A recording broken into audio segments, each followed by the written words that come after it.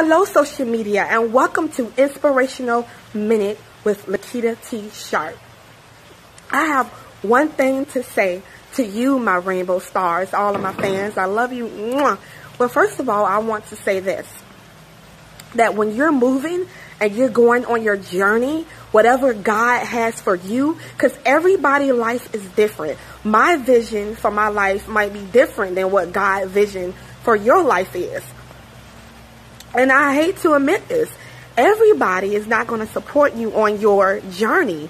Not your daddy, not your mother, not your cousin, not your sister, not your friends, not your whoever, sons, daughters.